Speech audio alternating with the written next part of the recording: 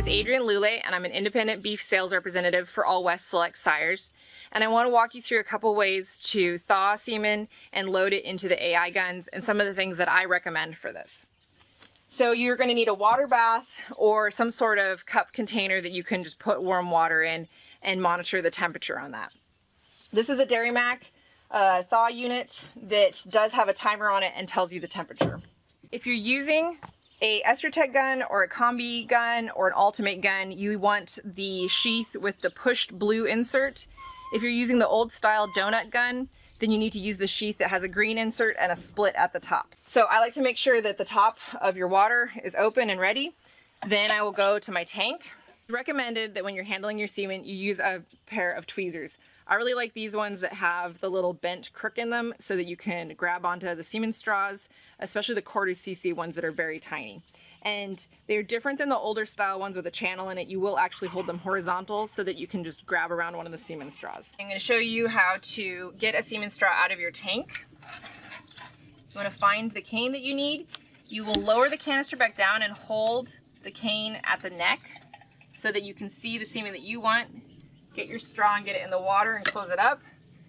And then lower the cane back down gently. You don't want to bounce it. You can bounce semen up out of those goblets. The straw needs to thaw for a minimum of 45 seconds, but it can stay in the water bath for up to 15 minutes if you have a problem that you have trouble with a cow or loading or something like that.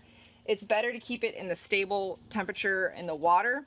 After that, the next best thing would be a AI gun warmer or keeping the gun in your shirt, especially if you're out in adverse weather. While I'm waiting for that to thaw, I like to get everything else ready.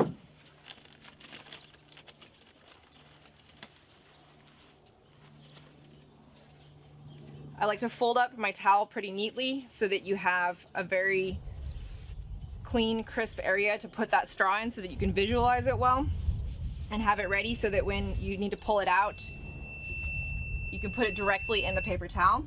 When you take the semen straw out, the crimp end should be up. So you'll put it straight into your paper towel and dry it off. So there's a heat crimped end right here and there will be an air bubble. So you want to cut below the crimped end but above the semen. Now you can just hold onto it gently. You don't want to squeeze it, but just hold it gently in there so it doesn't fall out.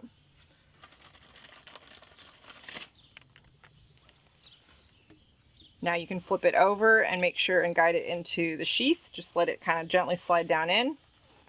Now you pull out the gun you want. Make sure you pull out the plunger and then put that down in the sheath. If you feel it stop, you can twist and roll it a little bit so that it goes over it. And then in the case of these Estrotech guns, you push it down until it just clicks. And so now it is loaded and ready to go in the gun warmer. I'm going to show you the method of thawing and loading the AI gun just in your shirt because a lot of us don't have an AI gun warmer. So you just want to tuck it into your shirt where it is warm and protected. You don't want the semen to be out in the sunlight or being exposed to that. So it's good to just keep it tucked where it's warm, especially if it's wintertime. While you're waiting for the semen to thaw, you can get your sheath ready and your paper towel. We're going to go ahead and just grab our semen because this is practice. Again, you want to cut it perpendicular across it just below the crimp. It's okay to flip the semen straw over because there are cotton plugs in it and the capillary action keeps the semen up in there. Then you can pull it forward, load it into the sheath, pull your gun out, and you want to make sure you pull your plunger up before you continue all the way down. And then just make sure you push till you hear it kind of click and engage. And now you're ready to go get your glove on and go breed a cow. After you've bred the cow, if you're using an Estrotech gun, it has a little trigger that you just push and it pops the sheath off to throw away your sheath and your straw. One of my tips and tricks is that I do not use one of these cutters. I keep this one around to show how most people's straw cutters look, which are pretty gunky, and they can have old semen in there. They can be taken apart and cleaned, so if you are good about taking it apart and cleaning it regularly, go ahead and use one. However, I recommend just using a pair of scissors so that you can clean them off on a paper towel and you can get a good clean cut across your straw. and not have to worry about getting into that straw cutter.